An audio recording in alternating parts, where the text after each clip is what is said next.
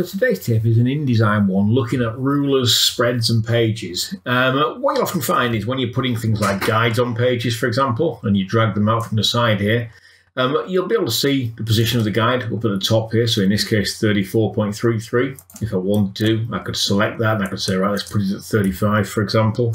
Nice even number. And I may want a guide over here at the same position. And to do that, I'll drag it out. But the problem I'm getting is when I look at the top there, I'm seeing 352, which is obviously a huge number for something that looks to be about the same distance out. And the problem I have is this ruler is running right across the spread.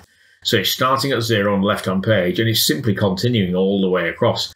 So, I know my page is 210, so I could go in there, select that ruler. And I think the first one from memory, what was it, 35? So I can select this ruler and go in here, and you can do sums in here. So I can say 210 plus 35, hit the tab key, and it works it out for me, and it's put it in at the right place.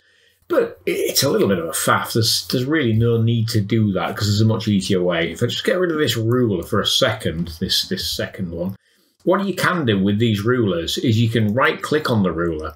And when you right-click on it, you can turn it from being a ruler per spread to being a ruler per page.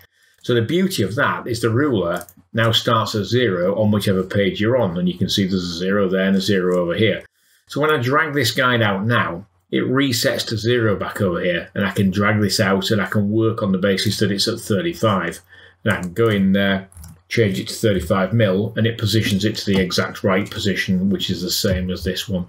So it just makes it a little bit easier having to have that ruler work right across the spread rather than simply having to kind of calculate things out, or rather having that ruler work per page rather than across the spread, I should say, and avoid having to work those things out.